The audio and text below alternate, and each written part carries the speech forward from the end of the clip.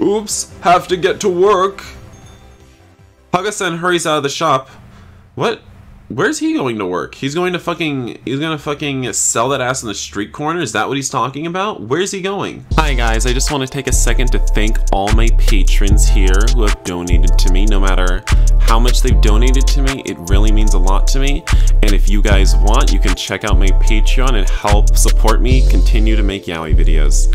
Thanks guys. Hi guys, welcome back to another episode of Dramatical Murder. In the last episode, Alba was starting to build up a tolerance to the heroin that Tai prescribed him.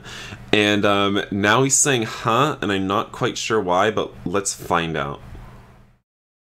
Kojoku's not here, neither is Ren.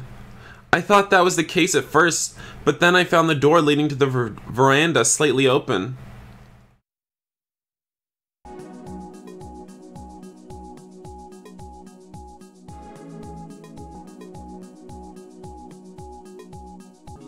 When I look out at the veranda, I see Kojoku leaning on the handrail. He looks down at the nightlife with a calm expression. He holds a thin cigarette between his fingers while white smoke escapes from his slightly narrowed lips. Kojoku would never smoke in my room. For some reason, he would only ever do it out on the veranda. Well, yeah, I hope he never fucking smokes in your room. That smoke damage is gonna ruin the value of your property. He doesn't smoke in front of girls or during work or even when he's at the bar. He only smokes here. And literally, smokers are so gross. So gross, guys. Like, this is why we can't be with you, Kojoku. You're nasty. I don't know the reason, but maybe he feels like he can actually relax here. Kojoku would never show such a dim expression outside. He's always confidently smiling. That's how he presents himself. He seems like he's usually having fun with women, but I wonder if that itself is unexpectedly exhausting. Kojoku's hand carries the cigarette to his lips. In the dark, his fingers look extremely long and beautiful. He does his hair every day, so he should be skillful with his fingers. They look bony and masculine. It's strange that I find them beautiful. Kojoku holds Ren, who has Benny on his head. Both of them seem to be in sleep mode. I'm afraid that they'll fall off the handrail, but I trust Kojoku to hold on to them. I pick the ashtray in my room and open the door to the veranda.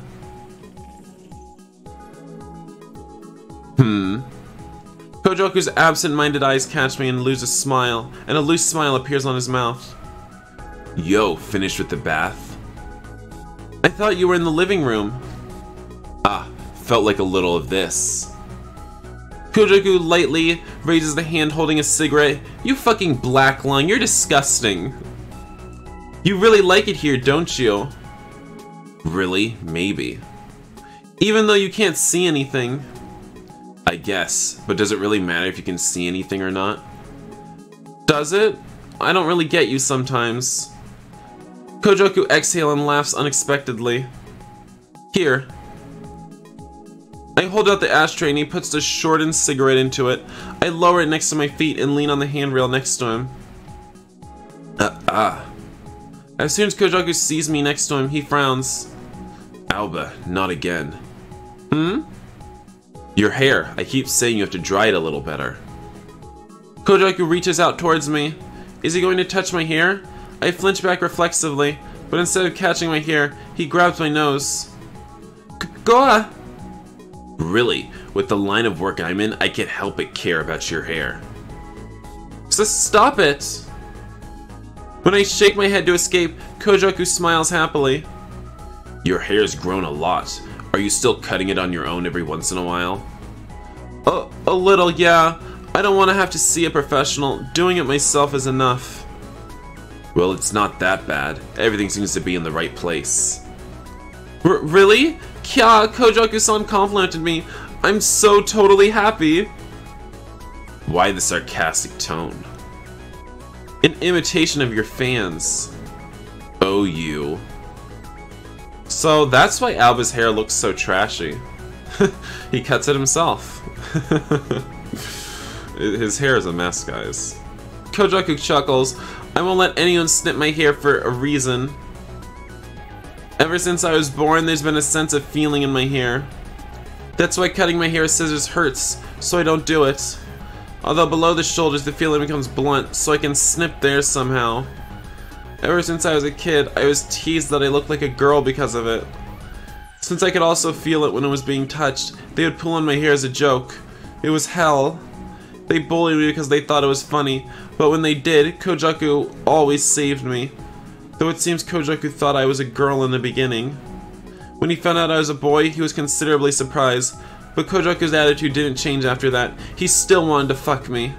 And I was pretty happy about it too. You have such a beautiful hair. No, you have such beautiful hair. You have to take good care of it. I've always thought so, but you say that so often and so easily. That hasn't changed about you from the old days. Yeah, I know my hair's pretty fab. It isn't. Look at it's honestly bad, guys. Look at it. It's ridiculous. I only say it because I mean it, and you used to be so bashfully happy when I complimented you. Kojaku makes an overly dramatic glance off into the distance, and I throw him another glare. That's when I was a kid. I don't remember. I wipe my wet hair, and a blunt plane runs all the way down to my shoulders. Ow. This pain, is it still what happened from Rhyme? What's the matter? No, it's nothing. It doesn't look like it's nothing. Come to think of it, you looked pretty tired a while ago too. Ah. What is it? No need to go putting up a front. It's not like that. What should I do? Should I tell Kojaku about Rhyme? A little bit of hesitation pops up. In these kinds of situations, Kojaku has a strangely sharp sense of intuition. He's already watching me with doubtful eyes. Even if I try to lie now, he won't buy it. Well, about today, I had a strange experience. Well, how should I say this? Like I was pulled into Rhyme. Pulled into Rhyme? It happened suddenly. I was on a delivery, and before I knew it, I was standing on a Rhyme field. You're not talking about a dream, right? No. So in other words, wait, is that even possible? I didn't really get it either, but it was close to your territory, that narrow alley there. I haven't heard anything like that before. There were some other strange things too. Usui wasn't there either. That's strange. It's responsible for holding Rhyme games, right? That strange device appears with it and all. Isn't it? And I tell Kojaku about the rabbit head. I also include the fact that he knew my name. After earnestly listening to my story, Kojaku groans. What he did to you, wasn't it like a drive-by? Yeah, it really took you a long time to put that together, dumbass. A drive-by? Wow, you think it could have been a drive-by? Wow, you're such a genius. Like, I guess I'm not the genius anymore with the fucking brain capacity of like 1,000 fucking regular men. I guess it's you, Kojaku. You're really a good detective. I've only heard this from my teammates, and I don't know the details, but there seems to be guys who are able to set up a Rhyme game without Usui. Because their Rhyme games don't have rules or limits, there seem to be cases where the pulled-in opponents are left half dead. Then, was my opponent one of those drive-byers too? There's the possibility, however. It makes me sick. What does that mean? I'm relieved that you managed to escape this time, but what happens if you get pulled in again? Wouldn't that be extremely dangerous? But I haven't even done Rhyme, so why did he mistake me for someone else? There's also the possibility they didn't care who he challenged, or it might have been someone who held a grudge against you. No way, I'm not you. How cruel, but he knew your name, right? Well, that's right. Kojaku? Kojaku keeps silent with a troubled face. After a while, I hear a small sigh. Sorry, I think I'll just go home for today. I remembered I have something to do. Oh, okay, I see. Kojaku pushes off from the handrail and stands in front of me. Are you really okay? Yeah. I'll believe you then. If something happens, tell me right away. Okay, can you get your face away from me? Your breath smells just as bad as that woman from the post office. I mean, you were just fucking smoking. Why are you breathing in my face, asshole? I know. Good. Kojaku smiles at our agreement and gently hands Ren over to me. He then picks up Benny, who is resting on Ren's head, and puts him in his pocket. See ya. Good night. Yeah. Kojiro raises his hand in farewell and leaves the room. I shut the door leading to the veranda and return to the room, lower Ren to the bed and lay down next to him. Rhyme, huh? Did I encounter a drive-byer after all? When it happened, Ren appeared in his online form. He also fought according to my instructions. Something set. What was it? During the rhyme, my mouth moved on its own like somebody had taken over my body. What was that? With that feeling, I feel like I know it. I don't know why I think so, but it's like... It resembled a feeling that I have when I invite customers to the store. That feeling when I know what to say to make others do what I want. Have drive-byers always appeared so frequently? Let's do a little research. Although I don't want to get involved too deeply. A message.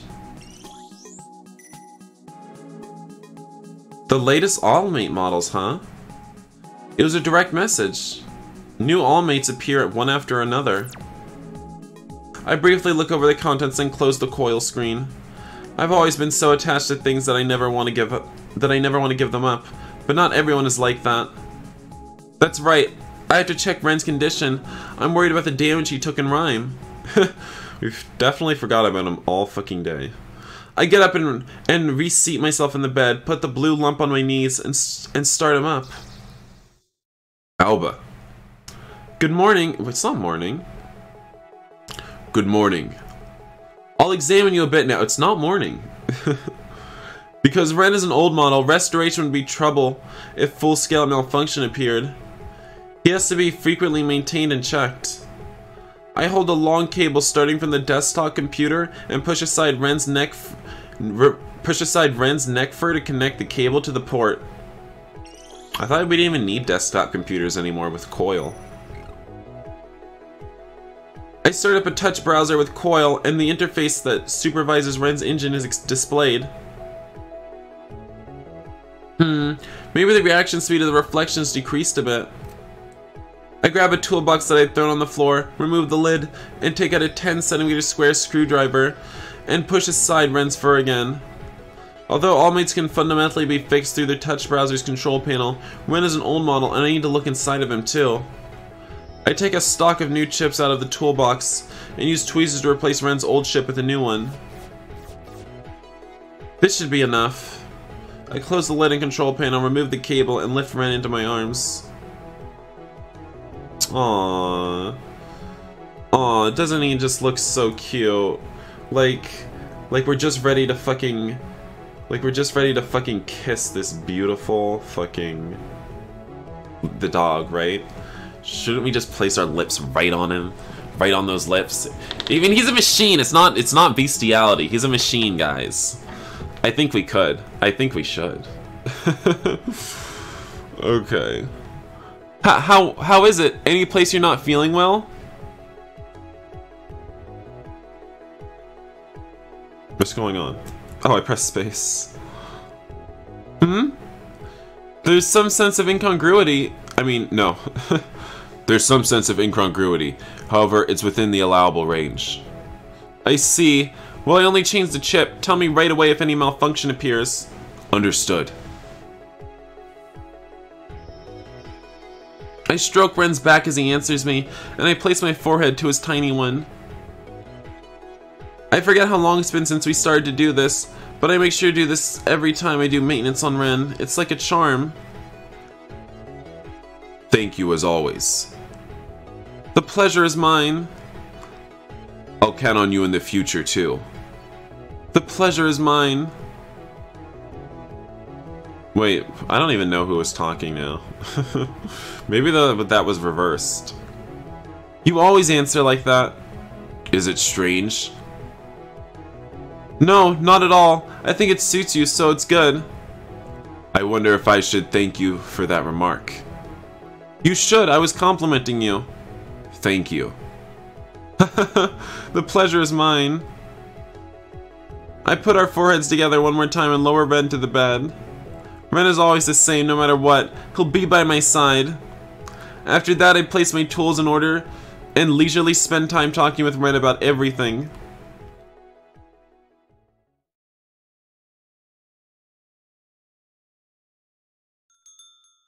Good morning! Good morning! The next day, when I go to work at Heibon as usual, Haga-san is organizing the stock. I leave my bag behind the counter and put Ren down before going over to Haga-san immediately. I have to properly apologize for yesterday. But boss! Yes? I'm sorry about yesterday's delivery. No, don't worry about it anymore. As he says that, his expression clouds. I'm surprised to see him do that. But maybe after I lost the package, he was yelled at by the customer. If so, then it's my fault. I'm really sorry. I'd like to apologize to the customer too, if possible. Oh yes, about that. Oh fuck, what? Why is the music stop? What are you gonna tell us about the customer? Haga-san pushes up his glasses with a troubled face.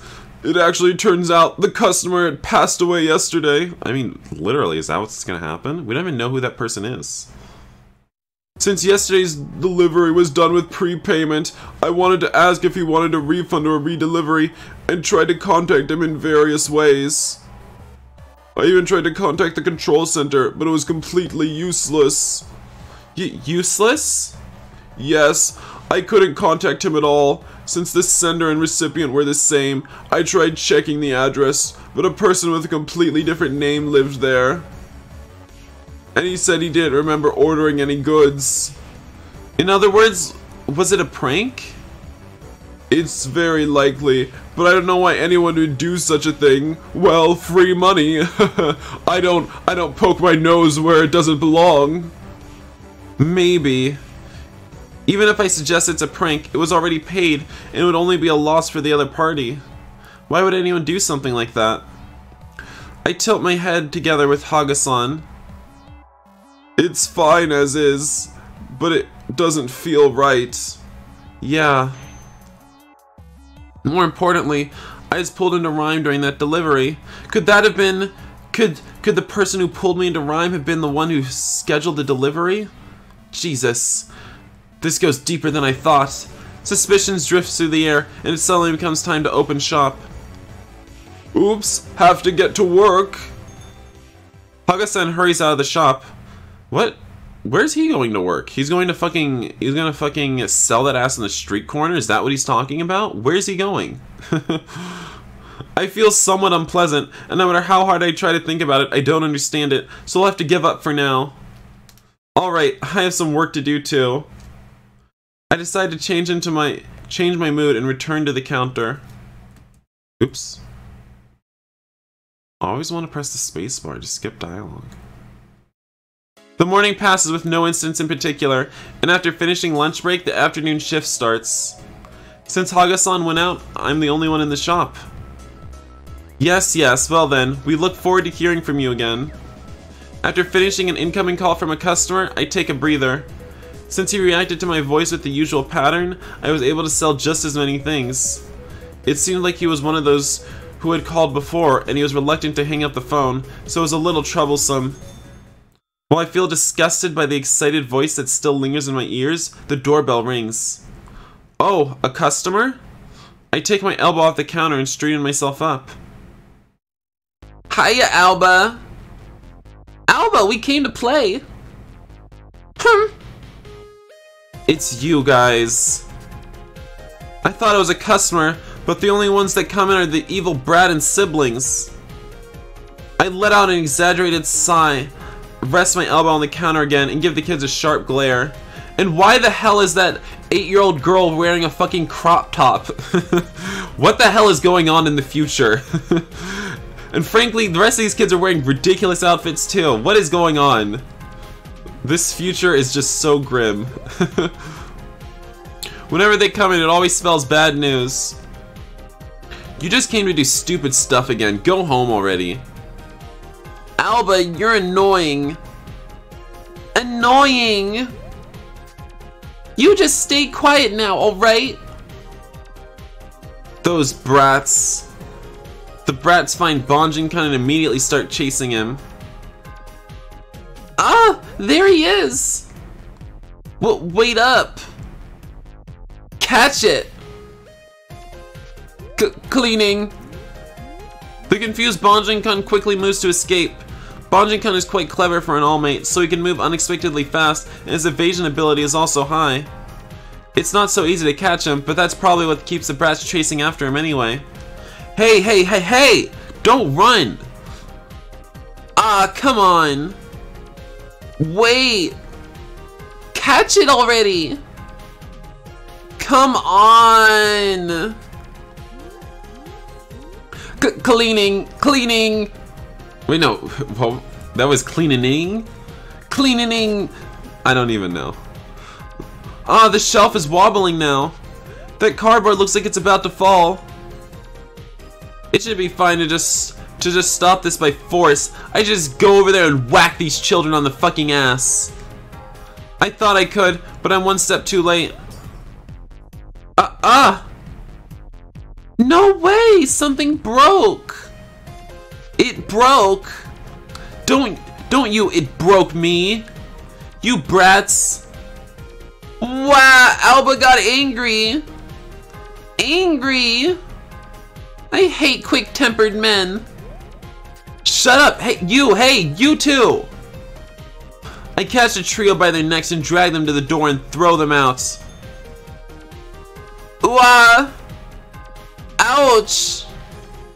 How cruel! You're awful!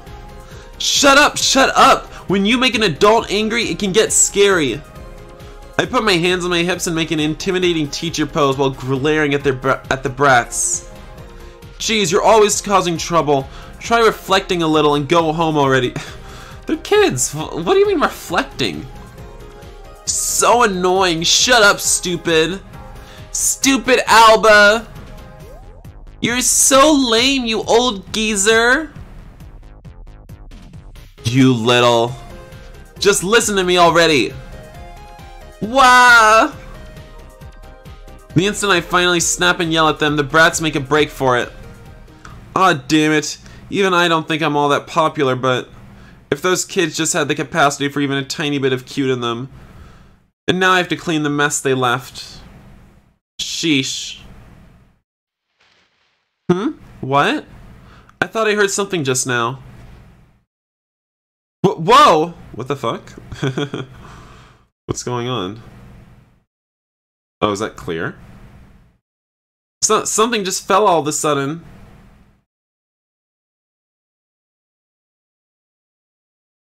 What fell from the sky was apparently a person, and for some reason he's wearing a gas mask. What the hell?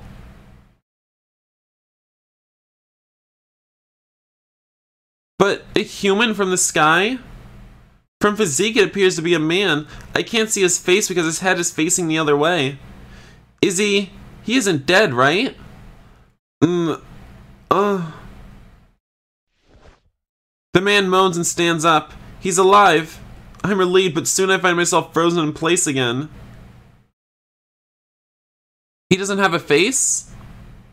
No, that's not it. He's wearing a gas mask. What? Who sees someone wearing a gas mask and is like, that person doesn't have a face? Oh wait, no, actually it's just a mask. I don't know. Oh, that surprised me.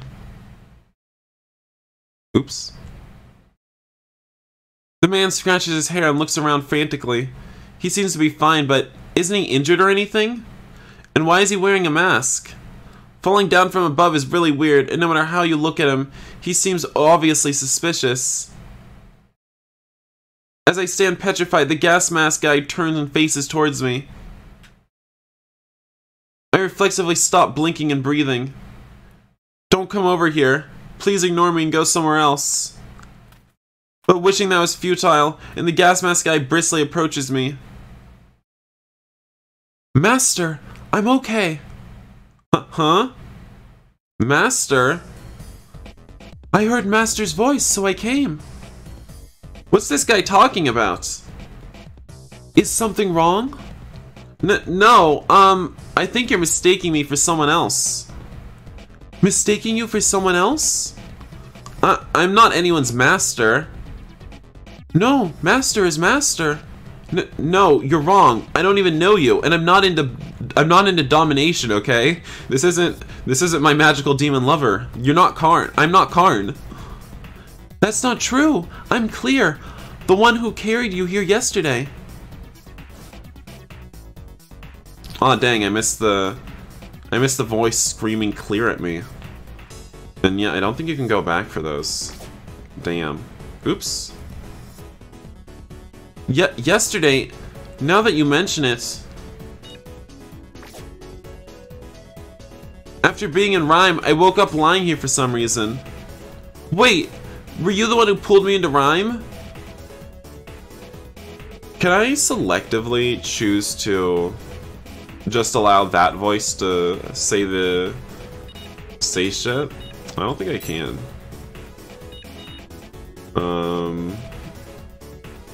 Or maybe he counts as others. So maybe if I did do that and just turn these ones off? I don't know.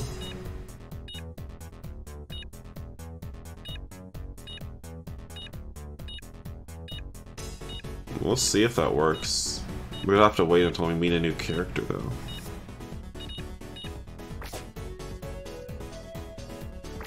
That rabbit had his face covered, and I felt like his clothes were similar too. No, that was not me, but I thought that Master was Master and I carried you here. His story doesn't quite make sense. I heard Master's voice yesterday. Destruction and death. What? I've heard that somewhere. Why do you know those words? Gah! What the fuck? Suddenly, the gas mask guy takes hold of both my cheeks and pulls them right and left. Ow! That hurts! Master seems different from yesterday. It's hard to explain what, but if I had to say something, I remember your face and voice being scruffier. While pinching my cheeks, the gas mask guy keeps turning my head. Who is this guy? It hurts! Let go! Okay. The gas mask guy quickly releases his hands. Damn, that hurt. What's up with this guy? He pinched my cheeks without holding back, and now it stings. While I rub my cheeks with watery eyes, the gas mask guy tilts his head. I'll ask again, but you really are Master, right? I already told you I'm not. I don't think that's the case. I stand silently irritated and take a deep breath in order to calm myself. Calm down. If you let him get to you, it's just what he wants. If this guy really is the rabbit head guy from yesterday, I have to catch him and question him.